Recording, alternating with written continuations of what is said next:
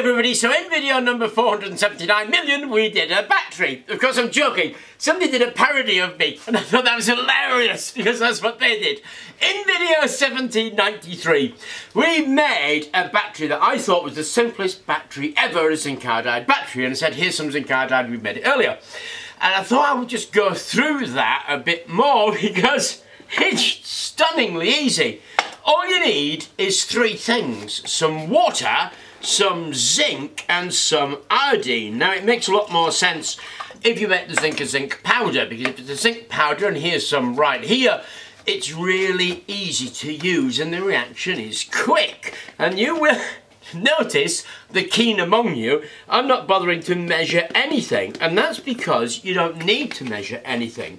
And so we put some zinc powder in some water and we've got some iodine here. Now iodine of course is a halogen, so you don't want to go stuffing those prills up your nose, and it will stain your skin because it's iodine. But we get some zinc, we get some iodine, we add them to some water and give them a stir. Now the reaction to begin with is slow, but don't let that fool you, because the reaction will start slow, but as it builds up iodine ions, then it will get much quicker. This will go purple and start to froth, and then it will go clear gradually. You should be able to hear the reaction going right there and see the bubbles on the top. If you add too much, it will boil over. You can see that reaction gets violent enough to boil the water in there, so you do need to add it a bit at a time. Now when the reaction is completed, it will go from that purple colour to a clear colour, and you'll have an excess of zinc in there, and you just let that separate out. There you go, that's it. That is zinc iodide. Now it really is that easy to make, and of course when you make it like that you don't have much control over it, but that'll work fine in a battery. If you want to know exactly how much is there, then you're going to have to stick to the stoichiometric amounts, and the stoichiometric amounts just means the weight of it.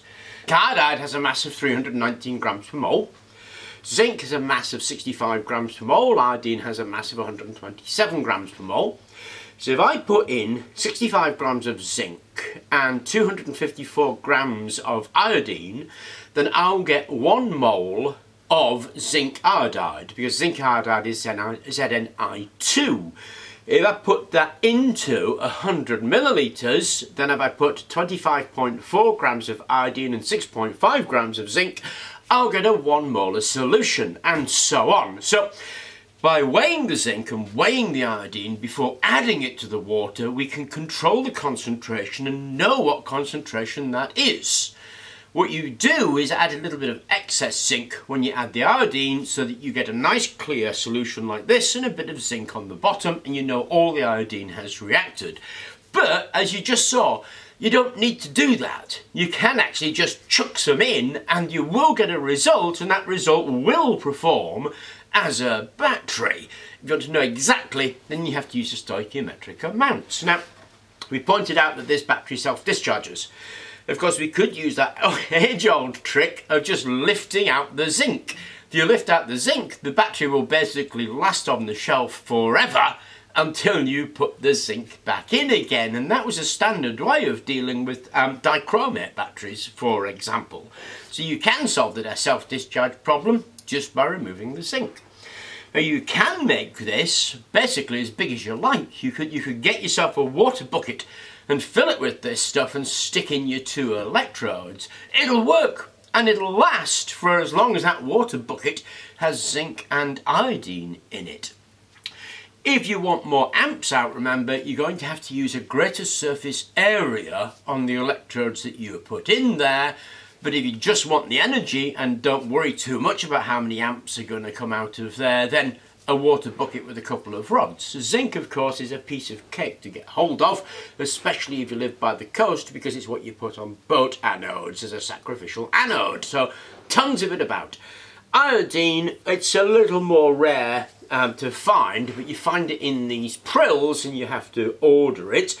If you can't order iodine, well, you can't make a zinc iodine battery. But they're easy to get a hold of. Anyway, I thought I would go through that so that you knew exactly how to do everything to make this battery. Hope you enjoyed the video. Thank you very much for watching, and please do remember to like and subscribe.